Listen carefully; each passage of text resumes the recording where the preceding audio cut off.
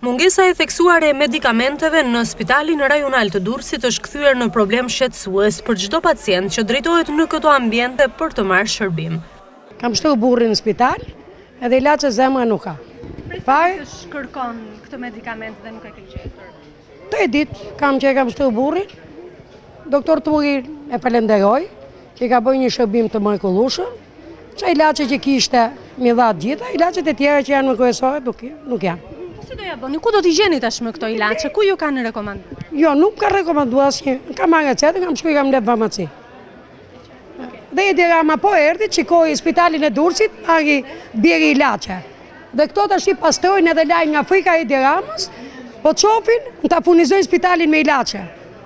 Këtë fakt e pranon edhe ministrja e shëndetësisë Ogerta Manastirliu, ku kjo e fundit ka theksuar se po bëhen përpjekje për të zgjidhur problemin në fjalë. Po punojnë çdo ditë për të vjuar furnizimin me barna, materiale mjekësore.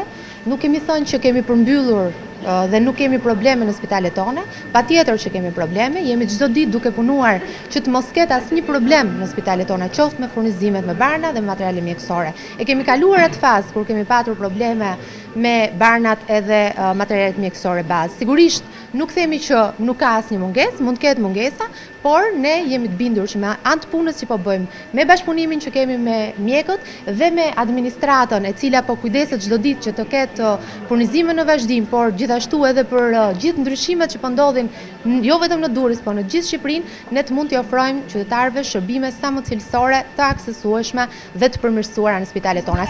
Problemi i mungesës së medikamenteve është trajtuar vazhdimisht në kronikat tona të lajmeve. Mungesa e ilaçeve, sidomos për sëmundjet e rënda, po vën në rrezik jetën e shumë qytetarëve.